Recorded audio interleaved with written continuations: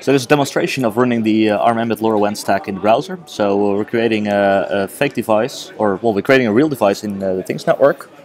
We're switching it to using ABP, disable frame counter checks to make it a little bit easier to develop.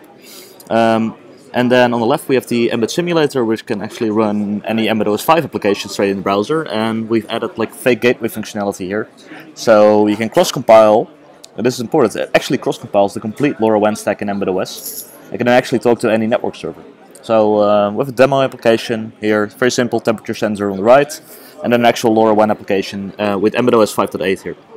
So whenever I press run, it now has my credentials compiled in, change temperature sensor, I click send, and then it will actually deliver this on port 11 with the temperature string that I just put on, which you see on line 38.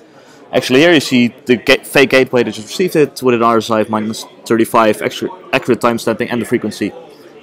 Because this is a complete LoRaWAN stack, you actually see like frequency hopping, etc. happening.